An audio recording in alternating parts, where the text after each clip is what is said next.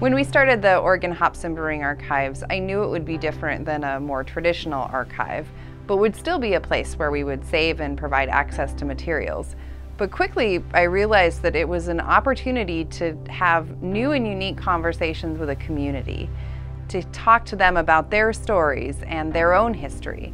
And these are some of the stories that we heard that we really think are worth saving.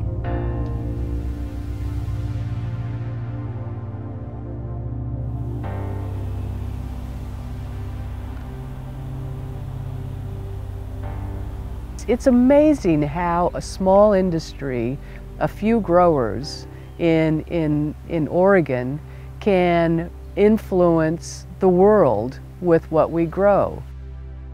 It's cultural here, as you know. I mean, starting a brewery, I feel like we've just woven ourselves into the fabric of our local culture, Corvallis and then Oregon and the Northwest. The USDA has had a footprint here on campus since the 30s.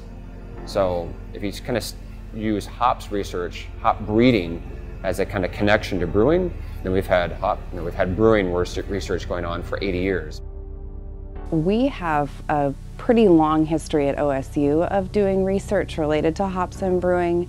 So our mission, both as a land-grant university, is to share that, and as a library is to help people have materials that support their research, both OSU materials and outside materials. You know, the broad idea here is that we give the craft brewers a bigger palette of paint to play with in the terms of new hops to brew with. If you look at brewers, you talk to them about yeast, they're kind of excited. You talk about malt, they're kind of excited. You talk about hops, and they just light up. They just think it's really cool.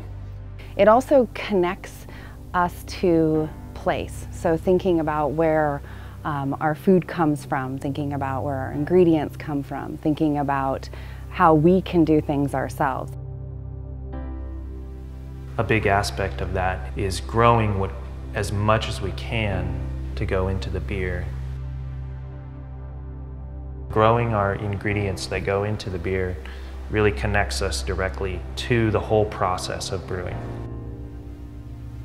Hops are a food product, so it's, know where your food comes from is important to all of us.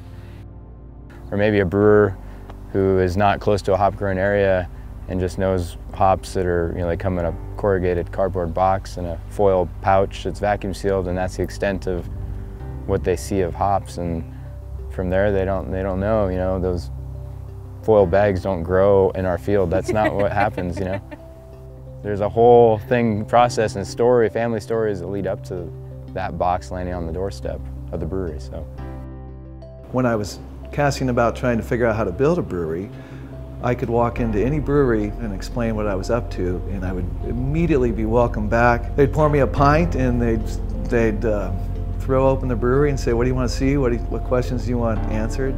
They were excited for me. When Bridgeport and Widmer Brothers Brewing started in 1984, craft brewing was really in its infancy in Oregon, with the only brewing that we would consider craft today being done by home brewers like those in the Oregon Brew Crew Club, and by Chuck Coury, who was a vintner that started the short-lived Cartwright Brewing Company in Portland. We're great-grandsons and great-granddaughters of pioneers who are willing to try everything. They don't need to see it on TV to validate it, and there's no better place on the face of the earth than Portland, Oregon for doing what we did. It didn't really need the 30th anniversary to kind of start reflecting a little bit. For me, it would be like on weekends when it's kind of quiet and I'm walking through and kind of looking at things, then it's like, wow, this is pretty awesome. We've come a long way in the last so many years. So. What's fun for me is the emergence of the 30 beers, because they are the actual beers that we did in that year, like 27 years ago.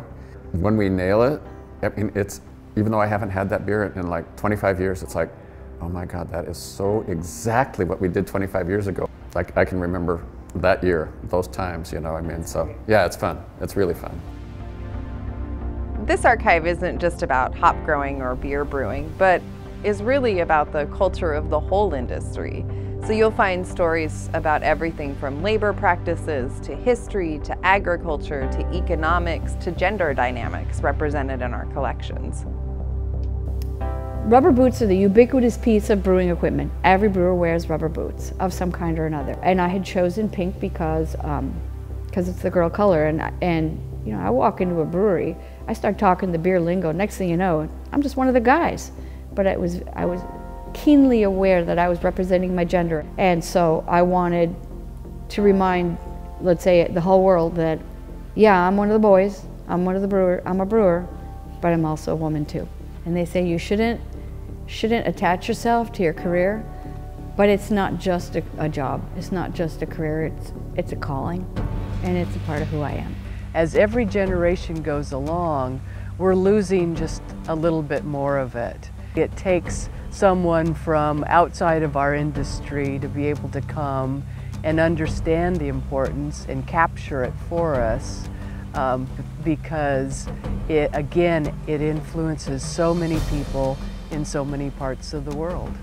I think it's good to have that information archived so that we can always pull from it and know where we were and where we are, and hopefully, you know, be able to tell a story about where we might be going.